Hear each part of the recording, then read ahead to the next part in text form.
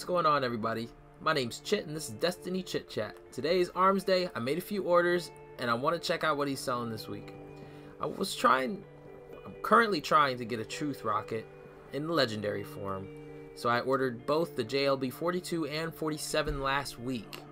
So hopefully get some grenade and horseshoes in this. To start off, we got a reactive reload, not that great. Perfect balance, quick draw, flared magwell, single point sling. Not happy with that at all. Let's move on. We have vacuum, increases the pickup radius of ammo drops. Okay, heavy payload, decent, very nice, very nice. Speed reload, lightweight, and perfect balance. I don't really need perfect balance. Last one, let's see. Reactive reload again with perfect balance, snapshot, flared magwell, single point sling. Wow, no grenades or horseshoes for the JLB 42 this week. That is unfortunate.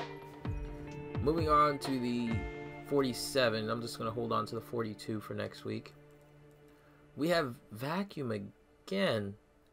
Perfect balance, quick draw, speed reload, single point sling. This is looking like the same perk setup for both models. Oh, I'm looking at the 42. Okay. And we have heavy payload, surplus, perfect balance, lightweight, flared magwell. It's not great either. Last one.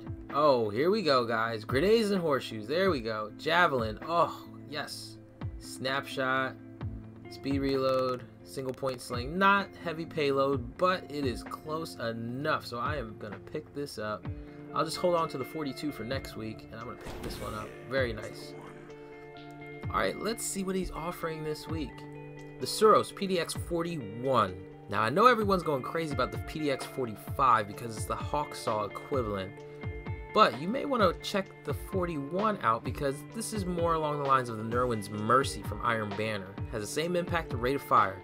It's got a little less stability than the Nerwin's, but it makes up for it in range. And for those of you that do not know, range is directly tied into aim assist. So, with that increased range, it's going to be a little bit more sticky on your targets. If you can get something like small bore or perfect balance to increase that stability to match Nerwin's, you may have a devastating weapon on your hands. Alright, it looks like he has the Suros JLB 42 and 47 again this week, so if you're looking for a legendary rocket launcher, definitely pick one of these up. We have the Hake Strongbow D shotgun. Nothing much to say about the shotgun. It's not a conspiracy theory type. It's got fairly low impact, but shotguns are in a pretty weird place right now, so if you want to experiment and try it out, go right ahead. Then we have the Hake Tamar D sniper rifle. This is pretty low impact. I do not imagine you can revive snipe on this. Highly doubt that. And if you're going to go with Hake snipers, expect a slightly weird scope. Not as weird as the Amalon snipers, but this is more of another experimental one. Purchase at your own risk. Well, I think that's it for today, guys. If you enjoyed the video, be sure to share, like, and subscribe to my channel for more Destiny content.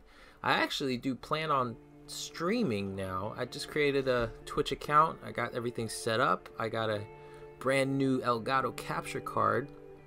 So I think I'm going to try and start streaming. That way you guys can interact with me live and ask me any questions you feel like asking me. So be sure to follow my Twitch as well as I am building it, because I'm still working on a few things with that. So, I will check you guys later. My name is Chit, and I approve this message. Man, I really hate this guy, the way he looks at me.